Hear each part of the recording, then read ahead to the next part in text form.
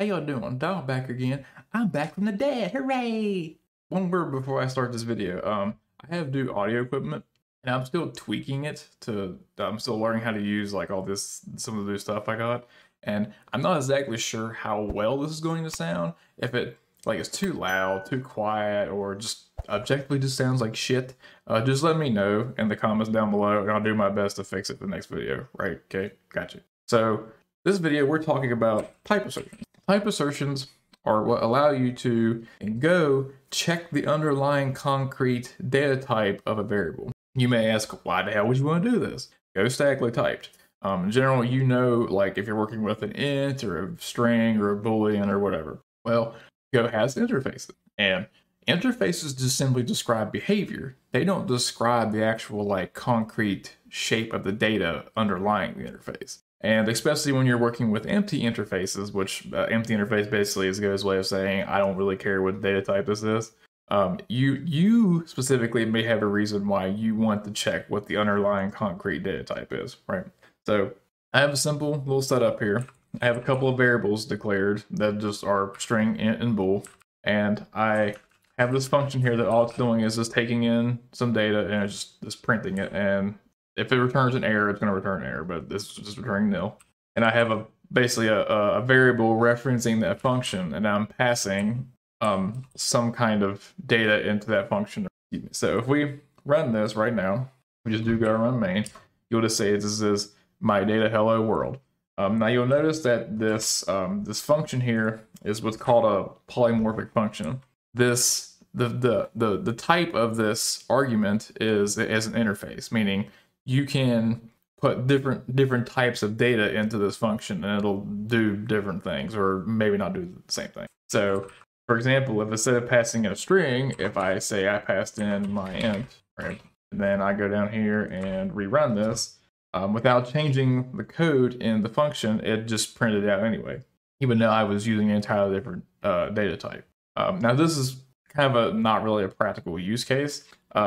What is more often to happen is that you're going to be getting data from somewhere, and maybe the return type of the function that you called to get that data is the empty interface, meaning you have no clue what the underlying data type is, but you specifically do want to know what it is for sanity's sake. So for that end, I'm going to create a new function here, and I'll be right back after I create that function. So now I have a new function here called assert string, and what this function does is it's taking in that data. Again, has a it's saying it's a blank interface. It could be whatever you want it to be, and it's using this very strange syntax. It's using this syntax of a dot and then open and close parentheses, and then I'm actually indicating a type. So this is a type assertion. What this is doing is asking Go, the Go runtime, or Go in general, hey, this variable, I want to make sure that whatever the concrete data underlying this variable is of this type.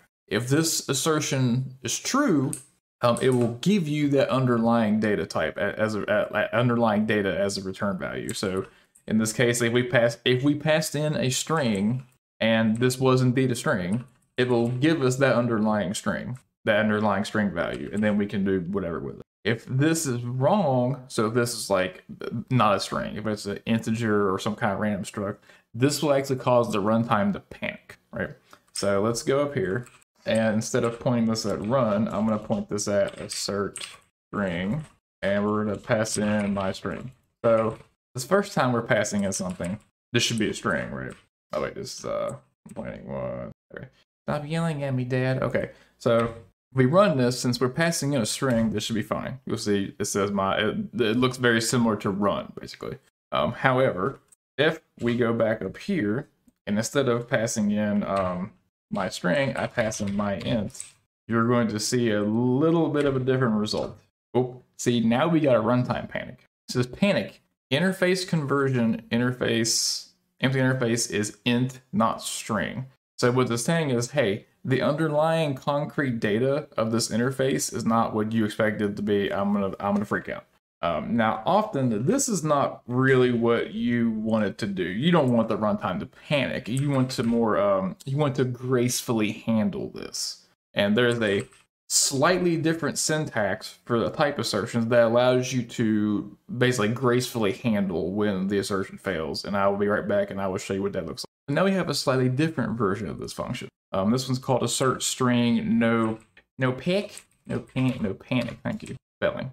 So you notice the syntax is slightly different. Now it's the right hand side's the same with the name of the variable, the dot notation with the parentheses surrounding the name of the type.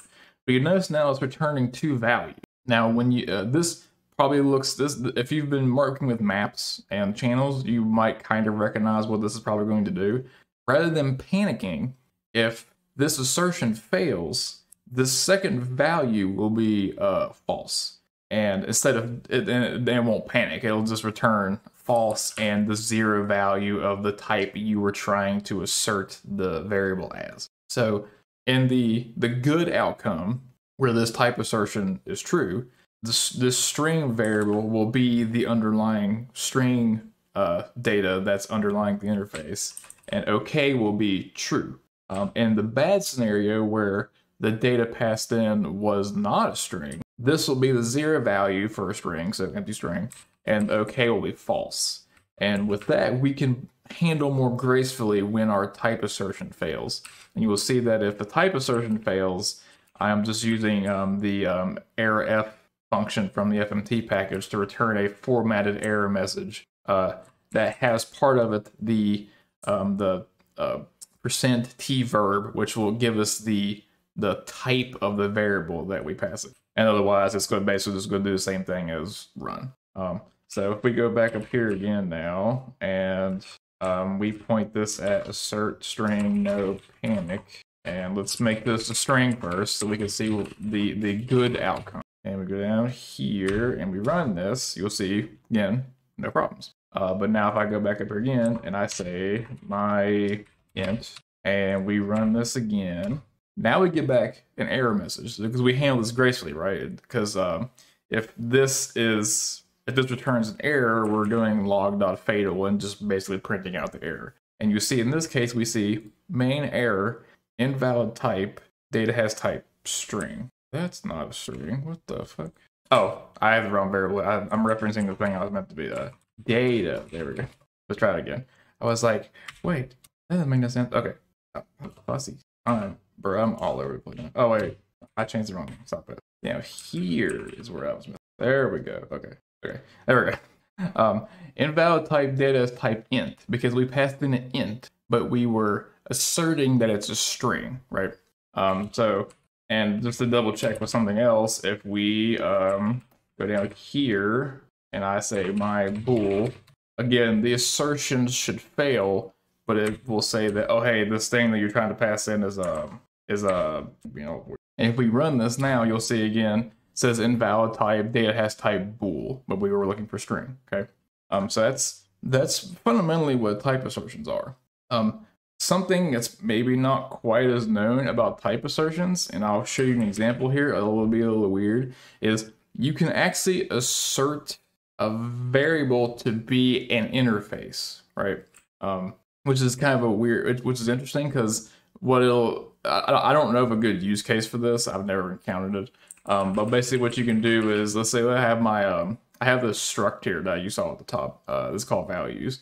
I could, if I wanted to, even though I don't really get why you wouldn't just like set the argument to be, like, I guess the same reason as why, like if you're using a function that returns an empty, like the empty interface, you still want to make sure that it implements a certain interface to use it. I don't know.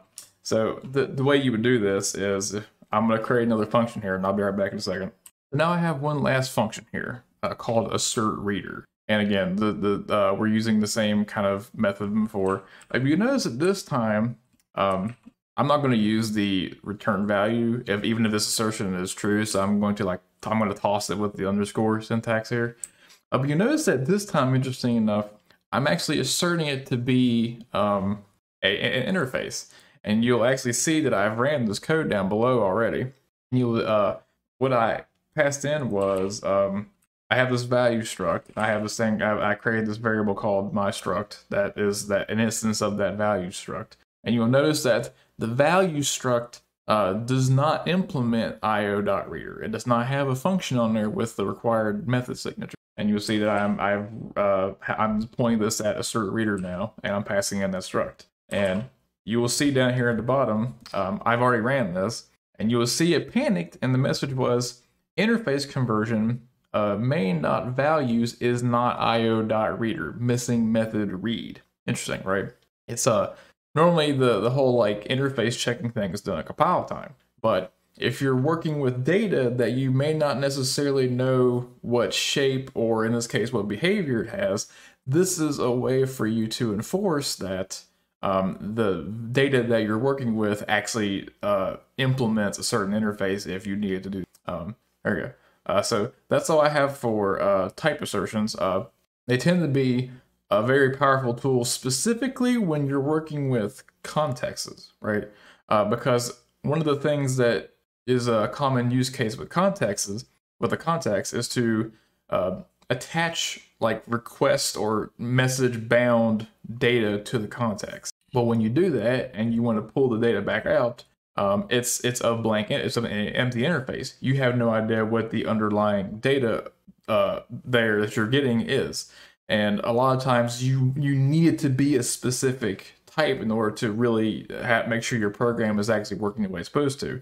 And you can use type assertions to do that. Actually, I'm probably gonna have another video at some point as of an example of that, because that's like such a fairly I've encountered a fairly common thing to do when you're working with like maybe like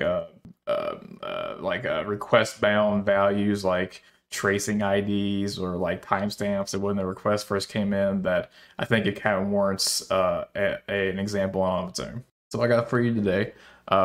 If you like the video, be sure to like, subscribe, comment down below if you had any suggestions about any comments about how you use type assertions, or maybe if you have another use case for doing the type assertions for interfaces. I haven't really found a specific use case for that myself, but what the hell I know. I have my experience is still minuscule to everything else going on. With that, y'all come on back now, and I'll see you next time.